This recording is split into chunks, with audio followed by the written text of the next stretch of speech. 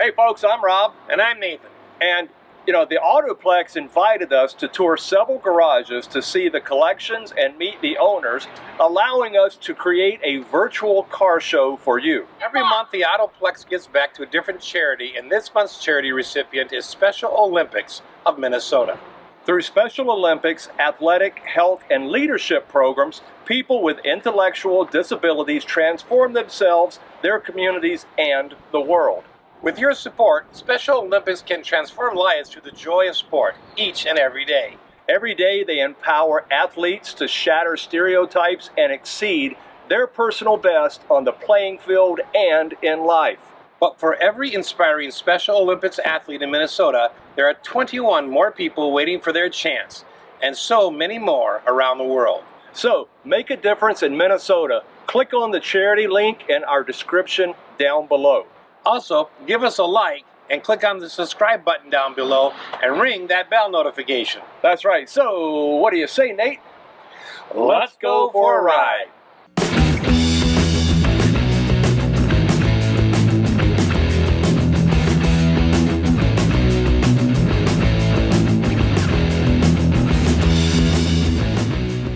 Hello folks, I'm Nathan with Two Guys to Ride. Today we are out here at Chanhassen Autoplex again doing some reviews of garage tours, our garages and cars and their owners. And today I'm here with Tom.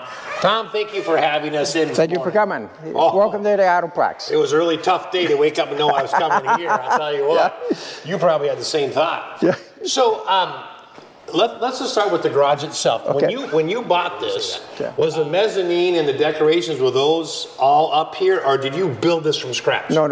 When I bought it, it was actually the developer's garage. Okay. So it was a showcase. Yeah, and he actually worked upstairs. Was actually his office. Okay. Okay. So the basic structure was here when I moved in. I did add that back wall there.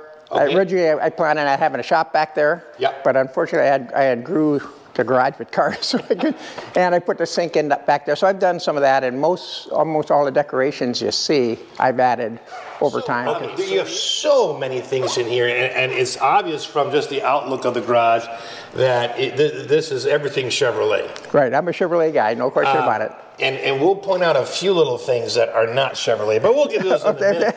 So let's just start at the beginning up here. So you've got sort of two wooden structures built into the side. Actually, what I have over there, there's a fire system for the building that's out over there, and my air compressor is inside there. Okay. So I have the shop air pipe for air. So when I'm working on my cars, goes down through the walls and everything. So that's in there, as well as I have my cleaning supplies. Okay. And in this particular one is where my heater is. I thought it was an outhouse. Yeah, it kind of looks that way, doesn't it? And so the heater's in there, and then it's just storage. So I have chairs and some other things, cones and things that I put out, but it's used just really for storage. In looking at all the stuff that you have in the walls, Tom, you have a real variety, let's say. So, but you have a colorful background. So you have actually lived overseas for many years. Right, 12 years, that's correct. Europe. And then some in Asia. Yeah, I spent a lot of time in Asia, yes. So you've got a little bit of Europe and a little bit of Asia spread around here along with your car stuff. And along with some hobbies I have. Okay, because you were a hunter as well. Hunter, a diver. And a diver. Yeah. Is there anything you don't do? Yeah. So in my opinion, it's really more of a true man cave than maybe a car condo, because it really does exhibit a lot of the things that I really enjoy, besides just my cars as well. So. Right. And it is a beautiful man cave. Thank you. So over here, up on this wall, you've got a BMW sign. Yeah. I know people are going to look at this and say, what does the Chevy guy do with a BMW sign? But there's a little story to that. And yeah. So tell us how you got that. Yeah, the original owner of this garage was a BMW guy, and he was in when they were converting a BMW Mercedes dealer, splitting it up. Okay. He happened to be in there. They were getting ready to the sign. He asked him if he could have it, and they said sure. So he brought it here and put it up in his garage. So. All right, you've got a couple of animal mounts. So were these animals that you got? Yes. Now, up on the very top of the where the air compressor is located, you have a Ford grill. Yes. Now, I'll give you credit that the Ford part's kind of faded out, so no one can really tell. But being a Chevy guy, how does that Ford grill end up in your garage? Great question. My son is a big Ford guy, you know. Okay. And so I kind of enjoy having to Ford parts around where we have to fix them. You know, the old, you know, repair, you know, fixer, repair daily, you know, type thing really applies to his truck as well. So we have parts up there. I got drive shafts over here. I got turbos. We rebuilt his turbos multiple times. So he's a little hard on his unit, and so we work on it pretty regularly here. So some of your family comes out here and enjoys, well, at least enjoys having you fix their vehicles out here. What you find out is in the winter when you have a car lift and a garage that's fully equipped, you got lots of friends. A lot of the garages that we see have some type of lift. You know, was there a particular reason you decided to go with this one instead of, you know, like the other ones with the tire tracks on them but they take up more space? Oh yeah, the ramps. I mean, these work, and again, you can get them where you can lift the cars, but these are just so much more practical. You do have some interesting things in terms of some personalities that have been to your garage. Right. Yep. So let's start with the McGuire's. Yeah. You have a picture up there. Yeah. So tell us about that. Yeah, Barry McGuire. 3M did a event here, and they had McGuire and Chip Foose come to this event. And so they came around and talked to different garages, looked at us. We had the garages open, and they came around and talked to us and stuff. And Barry saw that sign and got all excited about it. I bet he did. And so he went over and he signed it for me, and then I snapped the picture while he was signing it. Yeah, you also had him sign, or was it Chip Foose that signed your child's Corvette toy? Yeah, both of them signed it, yeah. Okay. Yep, and it's actually at my home right now. But typically, it's over there on the picture. That's right. So you can, there's a picture right on the table. Yeah, Barry signing her with her car. So she typically has her car here, but she has it home driving it around. She's driving. Well, good for her. So at least it's not a Ford. Yeah, it's not a Ford, right? It had to be a Chevy. So. Let's talk about your cars, and then a little bit we'll go behind and kind of see some more of your garage here, and we'll go upstairs. Fair enough. Okay. All right, so let's start up here with this car. So tell us about this. Okay, this is a 1964. Let me pick up. Excuse me. 1964 Chevy Corvette. As you can see, I'm a Corvette fan. Fantastic cars, love them. A C2. They're almost as good as Fords. Yeah. And it seems like every car I have almost has a story behind them. Yes, they do. This car right here, I got a call from a friend of mine who owns a body shop who had painted this car for the guy. And it's been in his family. I got all the history of it, kind of his family or his relatives the whole time. So he actually bought it from his aunt. So anyways, and the guy who did all the mechanical work when they restored it was also a friend of mine. Huh? So he called me up and said, this guy's trying to sell his car. You know, he's going through a divorce. He needs money, he needs it quick, you know. And so I said, okay, I've been looking around. Mike knew I was looking for a C2. Yep. So we went over and looked at it, and I drove it, and it was really scary. I mean, the steering was really, there was really something wrong with it. And so I came back, I asked him about it, and he said, well, you know, you get used to it over a while. I said, no. I said, I didn't know if I was going to make it back. But anyway, so I said, based on that, you know, I opened the hood and I saw the rag on it was almost completely ripped through. Oh. I mean, so it was a issue. But anyway, so I shot him a little offer. He said, no way. I said, okay, that's fine. That's fine. And so I left. A day later, he calls me up and says, okay, if you can give me cash by the end of the week, you can have the car. And so I got the car, and I talked to my friend Mike, and I said, I wish it had the hardtop.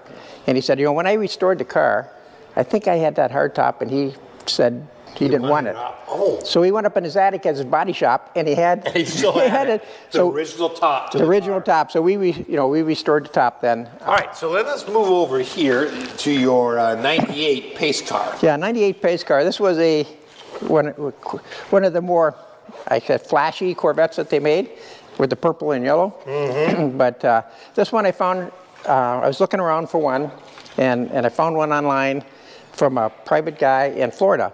So I called him up. He was actually in the hospital. Oh. and I said, okay, I'll call you back later. He said, no, I want to talk to you. You know, so we started talking about the car. He was a private collector. Okay. It had 4,000 miles on it. Wow. And he had all the kind of the paraphernalia type stuff that he had collected over the years. The pit pass from the Indianapolis. Oh, fun. And calendars. I mean, he had all this stuff. And so I started talking to him and said, okay, what do you want for this car? You know, he goes, wait a minute, who are you?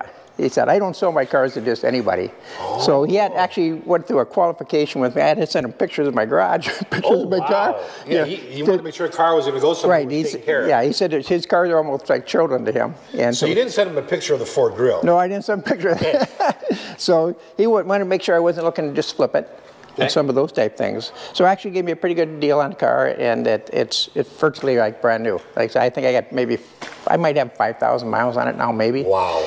I try and put 500 miles a year on all my cars. Yeah. So I rotate a car home every week. You know. That must be tough. I pity your job. Speaking of which, let's move over to this one right here. Tell us about this one. This was my first Corvette I got. It's an 08 Z51. I went down to look at actually a Z06 with my wife, and you know, we looked at it, and it was a really nice car, and I was interested in getting it, but she doesn't like stick cars, you know. Okay, yeah. So she said, if you buy it, go ahead, but I'll never drive it. And so, well, I'd like you to be able to drive it. And so I'm talking to the guy, and he said, well, I just got a car in, it was in 09. Okay. I got a car in just a couple days ago. It's a Z51.